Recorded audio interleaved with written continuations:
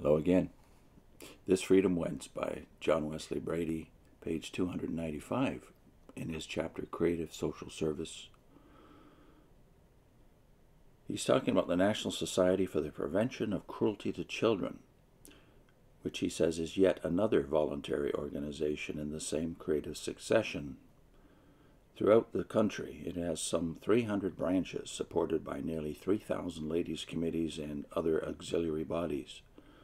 No district in the kingdom is without a local committee pledged to the guardianship of childhood. This is just before World War II. Then this has all happened in the space of about 100 years. But as Reverend Benjamin Waugh, its first director, often said, the inspector is the society. Of these trained and uniformed inspectors, who are both men and women, the NSPCC has no less than 270 permanently stationed in allotted areas, with local clergymen, schoolmasters, Sunday school superintendents, magistrates, policemen, and others interested in child welfare. They keep in closest touch. Thus, with the backing of committees, branches, and headquarters, a salutary supervision of child life is always in progress. The purpose of the society is protective, not punitive. True, in dire necessity, it does not shirk resort to the courts. But for one case of prosecution, it records several scores of conference, advice, and warning. Education and the sensitizing of conscience are its chief avenues of expression. Not only does it help irresponsible parents to realize their duty towards their offspring, it also helps refractory children to appreciate their duties towards their parents.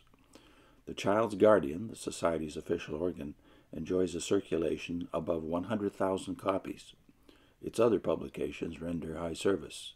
Yearly, too, the NSPCC sponsors thousands of public lectures, lantern talks, and films to further the home and community interests of the child. To this society, again, a grateful public annually donates about £150,000. The British forerunners in this field were Thomas Agnew and Reverend George Staite, both passionate lovers of children and both religious enthusiasts. By their efforts, a Child Protection Society was founded in Liverpool in 1882. Local enthusiasts in Birmingham and Bristol followed suit. Soon, the Baroness Burdett-Coutts and Hesba Stretton, the religious authoress, investigated the Liverpool essay.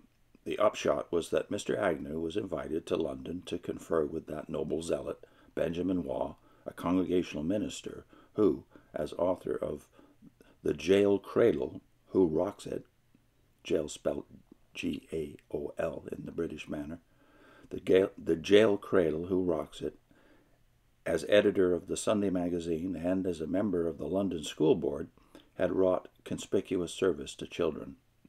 They forthwith were introduced to Lord Shaftesbury, who advised the formation of a national society. In deference to the 3 local societies aforementioned, and mindful of precedents in certain American cities, this advice was not acted upon, but arrangements quickly were made for the establishment of a strong London society.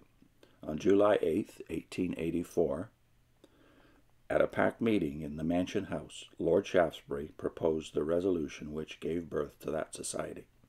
Among his supporters, along with Waugh and Agnew, were the Baroness Burdett-Coutts, the Earl of Aberdeen, and Dr. Barnardo.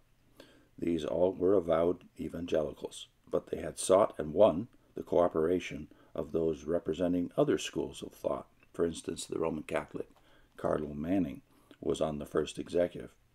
Inevitably, Shaftesbury was elected president and Waugh honorary secretary.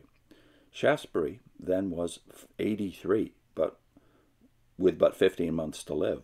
Waugh was 45 and only approaching the zenith of his powers. With crusading fervor, this parson threw himself into his task. His contagious enthusiasm soon bore fruit. Aid committees sprang into being. In 5 years, there were 31, laboring in the larger cities of England and Wales. So, in May 1889, this London society was transformed into the National Society for the Prevention of Cruelty to Children. Waugh led it from strength to strength. He too belongs to that ageless and saving succession of practical saints to which the modern Pentecost added so valiant a band. Next time, opportunity for the destitute child. I'll put in a link to a video about a fact I did not even realize until I researched this some 20 years ago. There were no schools in ancient Israel, in the Old Testament period anyway. So, to whom was education in the Old Testament entrusted? Whose responsibility was education? See you soon.